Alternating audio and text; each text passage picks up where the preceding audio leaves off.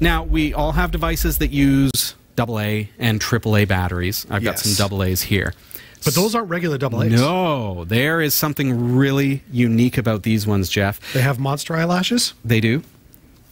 Adorable. They're fun for the kids, right? Right. They've got to be fun for the kids. We like nickel metal hydride batteries because, one, they carry a good solid amount of juice, but two, they are able to be recharged over and over and over again. And, you know, with the caveat that we do want you to, when it comes time to get rid of them, don't throw them in the trash because that would be bad for the environment.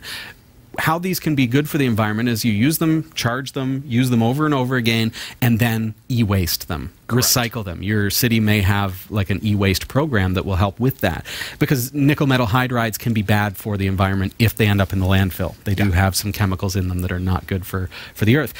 So that said, these particular batteries can be charged up to 500 times. So you consider, you know, for about maybe $1 more than what you're paying for your standard AA batteries.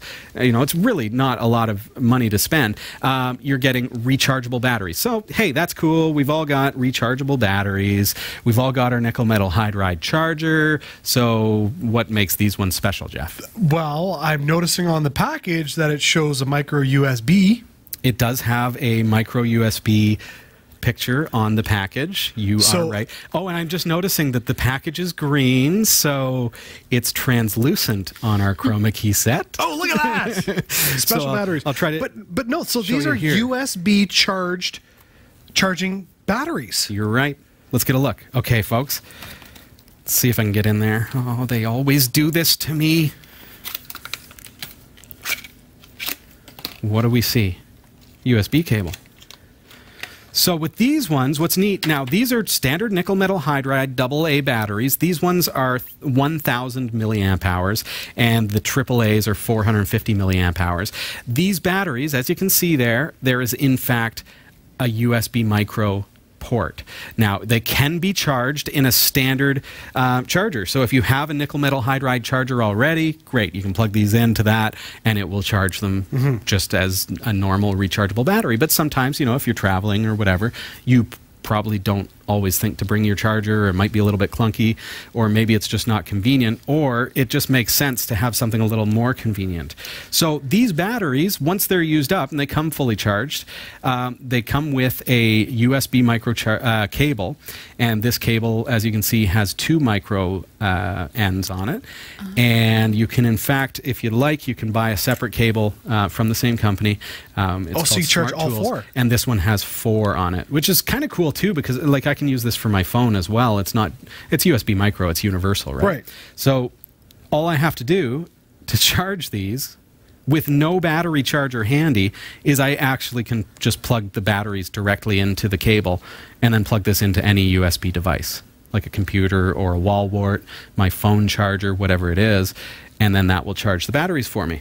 See, that is amazing. Now, I mean, these are AA's. Yeah. But you can also get it in AA's. That's right. What about C's and D's? This particular brand model are only available in A and double. Pardon me, AA and AAA. Okay. I haven't yet seen the technology in the larger batteries.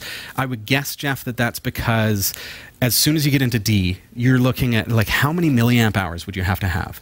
I have no clue. A lot, right? You consider that a AA has about twice as many milliamps as a AAA. All I know is they're not twice as big. All I know is that my kid's Christmas set train that goes around the tree requires 8 Ds. Well, and it's to their advantage. Expensive to buy new ones because that sucker runs out of juice after about 8 hours. So no, really? Yes. Whoa. Yeah. So you can get standard D nickel metal hydride batteries. Sure. Yeah. But these are different because they have the charging mechanism built into them, Jeff. Right.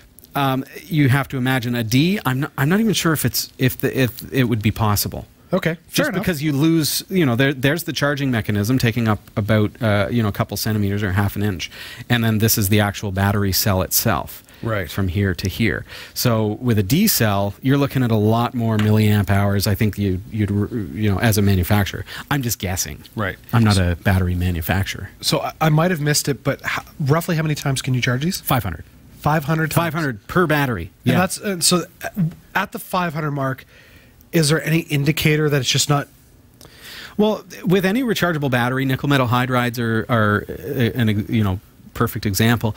But nickel metal hydrides are basically, when I say that, they're better rechargeable batteries. So we used to use nickel cadmium, yes, which would not hold a very good charge. They didn't have a lot of milliamp hours, and when they depleted, they would just die. Nickel metal hydride operate more like an alkaline battery in that when they deplete, so when they start to run out of juice, they have a little bit of a curve to their depletion. So they start to lose power. So in a flashlight, as a perfect example, your flashlight would go dimmer and dimmer and dimmer. So you start to see, oh, my flashlight is running low. I need to plug those in. Right. Whereas with a nickel cadmium, your light just will stop turning on. See, what I love about these is because they are just like your AA, you can use them in anything. I mean, we've got our Wii remotes. Wii remotes are a perfect example. My kids eat batteries in those things. Oh, it's crazy. And they're always asking me for more. Now I can just say, plug in your batteries. And the other thing I found with we also have the balance board for the Wii, but we don't use it all the time. Oh, yeah. And what I hate is when the batteries explode. They explode. Happens all the time where you get that acid leak. Right. Because, you might go a couple of months where you're not using it, and sometimes the kids don't think to pull the batteries. So are these going to have the acid leak? Any battery, if left in a device that is... So these could still have that? Oh, any battery will, Jeff. Yeah. All right. Anytime you're going to store something, you're going to see this in the manual of any electronic device. Anytime you're going to store something and not use it for an extended amount of time, like a month or more, you need to get those batteries out of there. Yeah. If you don't want to take them out and store them separately, you can just slip a piece of cardboard in between the contacts just to stop them from being able, because otherwise you've got a constant flow of electricity. Electricity is always moving. Yes. So as soon as you've got a circuit, which is in the Wii pedestal thing, it's going to continually draw a little bit of juice, but not enough to power the thing. So then they're going to explode eventually. So that would be the case with any battery. So my daughter we learned a lot here tonight. I know, but just because they've got the monster mouth. Yeah. I thought they were eyelashes, but no, it's a monster mouth. It's a monster mouth. My daughter would love these. She would just. I might just have to buy some. Throw them in her stocking. And by the way, if you want them, cat5.tv/Smartoools. And I'm going to tell you, it's a little bit of a weird way that they spell their company name. Smartoools.